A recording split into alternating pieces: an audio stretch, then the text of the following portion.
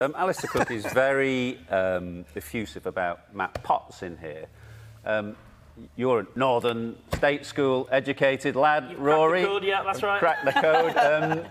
But the value, the strategic importance of Durham, and you know, somebody like Matt Potts, or indeed lots of cricketers from in the North East, would be a different route to, say, Ollie Pope and Zach Crawley, the public school boy route. Yeah. The value of clubs and state school educated boys from the North East. Yeah, I think Matt Potts is a great example. He doesn't look like he's sort of come out of the cookie cutter, and quite honestly, some of them do, and they tend to be batsmen who look like they play the game the same way. They probably learned off the same housemaster, you know, like there's a lot of replica. Go on, Rory. I sense you want to get stuck in. Matt Potts isn't that guy, but you know, neither's Ben Stokes, and this is what this almost takes us full circle to talking about engaging this team with its public.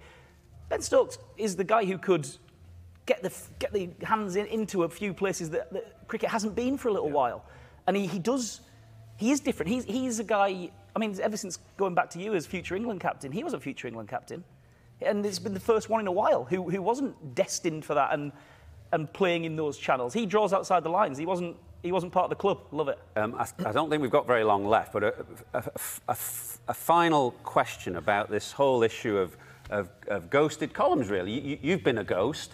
I think the pre-match programme, you've ghosted Ben Stokes, haven't you? It's a particular talent and a particular skill. The ghost never gets a mention, should he? I think, personally, I understand my place in the food chain. People pick those things up and read them for their insights, not my adjectives. I'm happy with that.